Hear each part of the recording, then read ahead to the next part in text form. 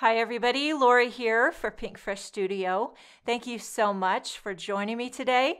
I'm excited to be a part of the Stamping Village video hop, and we are featuring the brand new Happy Birthday collaboration stamp set. So 12 different stamp companies have come together, collaborated to create this birthday themed set. Each company has their own design. Here's Pinkfresh Studios right here, which is what I'm going to be featuring on my projects.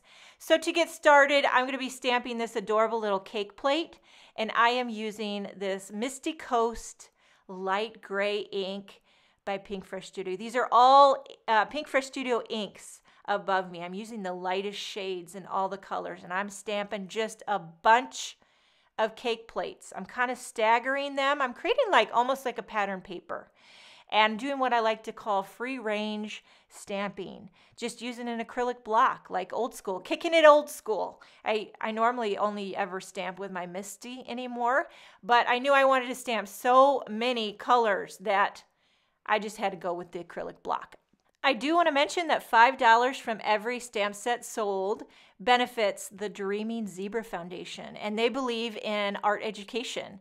And so they supply organizations and schools with free art and music materials. So not only are you getting a cool stamp set that is a collaboration, but you're also supporting the arts. So what I'm doing now is topping off each cake with this teeny little flower. And what I did was I took the next shade darker of ink for each color. The Pinkfresh Studio inks have 4 shades to every color. I love that feature because you get 4 shades. I love a gradient. I love a gradient. And this little flower gives a nice little pop of vibrancy.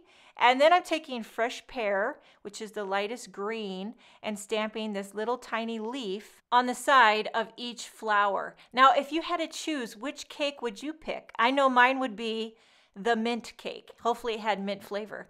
But for the sentiment, I'm using the Classic Words die set. I'm going to be using the Hooray word, which I'm die cutting out of gold metallic cardstock, and then the outline out of vellum. I also went ahead and did 3 out of white cardstock. That way I could stack them up and give my Hooray some dimension.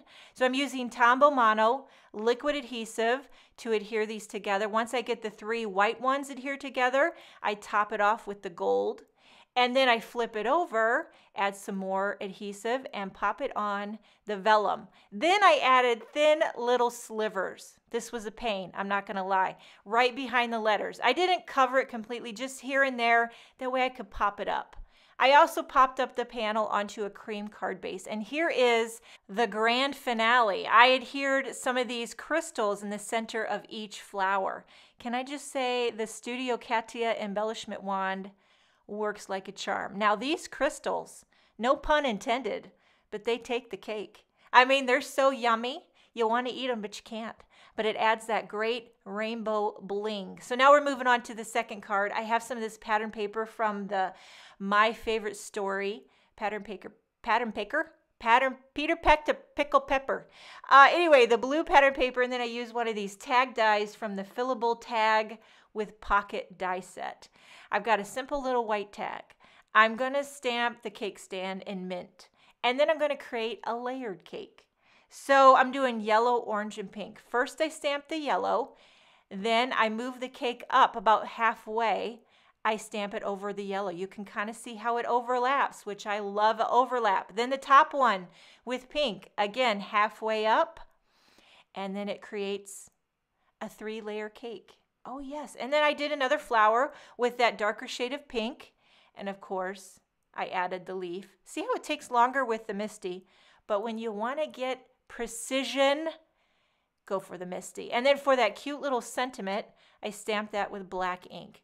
This tag is finished, so I'm popping up my blue pattern paper, popping up the tag, and then I'm going to create a bow. So I'm using this partial cut bouquet and a bow die set. I'm creating a gold glittered bow. I popped that on top, and then I took some extra little strip of gold pattern paper and adhered it down on the bottom. I also added a few more of those crystals here and there because I just can't stop with them. And these cards are finished. I hope you enjoyed this video. Make sure and check out the rest of the Stamping Village video hop.